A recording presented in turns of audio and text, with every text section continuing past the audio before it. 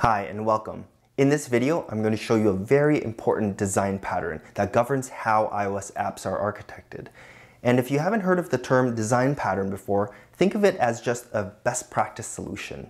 In iOS, the most common way to architect an app is using the MVC design pattern. MVC stands for Model View Controller. Now don't get me wrong, there are other design patterns. This is not the only way you can build an iOS app, but it's the most common one because it's the one that Apple uses themselves. Now let me tell you what this MVC pattern is all about. MVC stands for Model View Controller, and what it does is help separate the responsibilities in an app. Let's talk about each of these three pieces separately. The view is the easiest to explain first. This is what the user sees when they look at your app. The responsibility of the view is to display the user interface and detect events from the user such as taps and swipes. Aside from the user interface elements such as buttons, labels, and scrollable lists, usually some sort of data or information is displayed on the screen, right? Well, where does this information come from?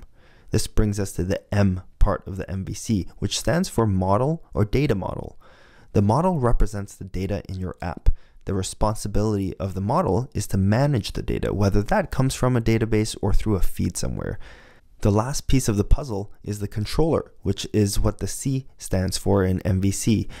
The responsibility of the controller is to handle the communication between the model and the view. That communication is twofold. Number one, when the view detects a user interaction, such as a tap, the controller is responsible for handling it and deciding what to do with that event. Let's say that it's a list of data and the user taps a delete button next to a particular row. The view would detect that event and pass it to the controller, who then needs to tell the model to update its data. Number two, conversely, when the screen loads, the controller might ask the model for some data to display in the view.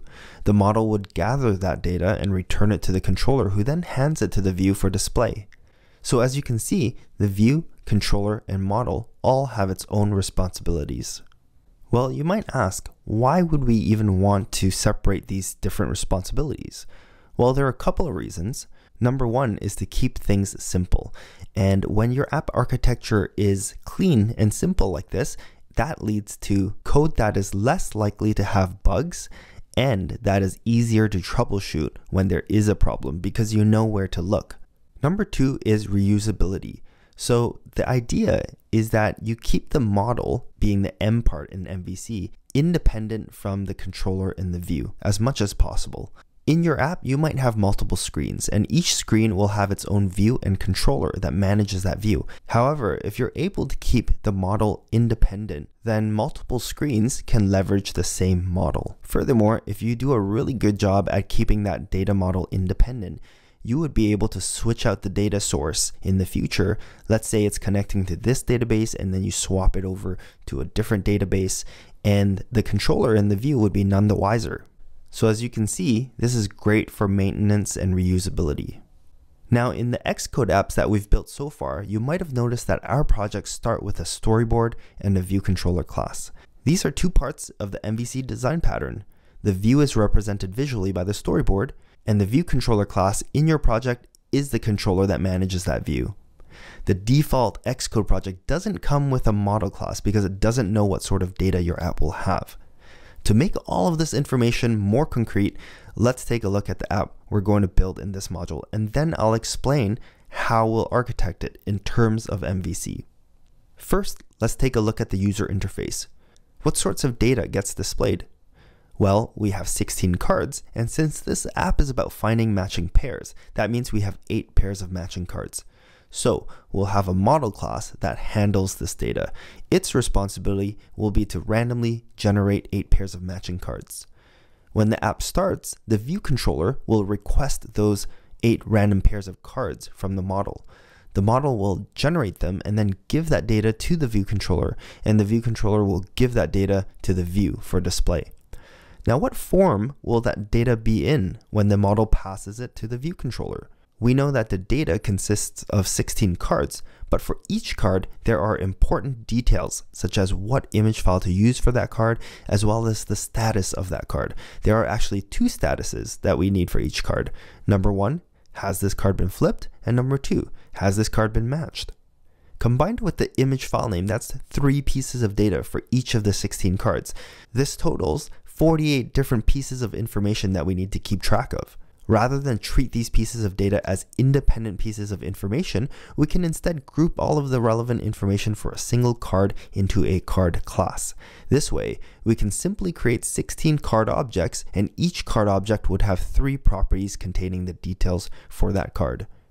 At the end of the day, the model will simply pass an array containing 16 card objects to the view controller. Now let's take a look at what happens when a user starts interacting with the view.